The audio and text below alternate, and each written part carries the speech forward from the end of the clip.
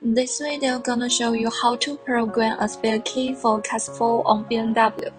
You can click Help to check connection information. First of all, we need to remove the CAS4 module from the vehicle. CAS4 module is under the steering wheel. Now let's check all the stuff we need. We're gonna need CAS4 module, copper pillar, CAS4 interface board, BDN adapter, work key and a blank new key, 20-pin cable, BAV key adapter, OBP ICP adapter, ACDP host.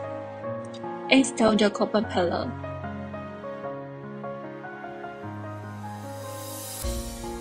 Align D1 to D4 test points. Vertical press down the CAS4 interface board. As long as the 4 test points are aligned, then all the test points are aligned. Lock the board with copper pillar and the PCB lock.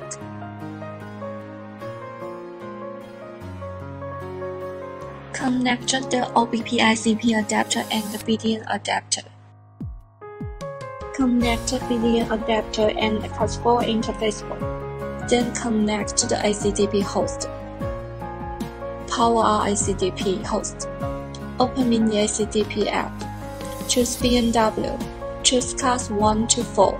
Choose CAS4, CAS4 Plus. Choose ICP mode.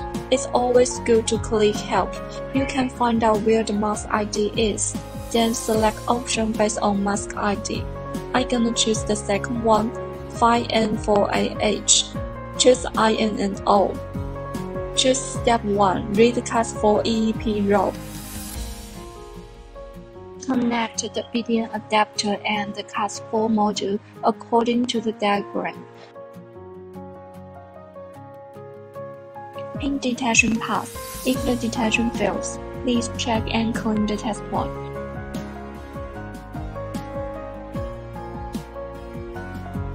Check the VIN number and the CAS4 version. Save the original D-flash date. Choose Model 1, add key. Connect the ACDP and the BAV key adapter according to the diagram and insert blank key. Check the key information and click OK. Select the original D-flash date. Check the CAS4 version, key frequency, VIN number, click OK. Choose the unoccupied key channel displayed as FF. Remove the blank key and pull in the work key. Click OK. Check the work key information like ISM, VIN, key ID. Take out the work key, pull in the blank key again. Click OK. You can pull the CAS4 module back to the vehicle and insert a new key into the key slot for learning. Start the car with new key. Please save the CAS date. This date contains information of old key and new key.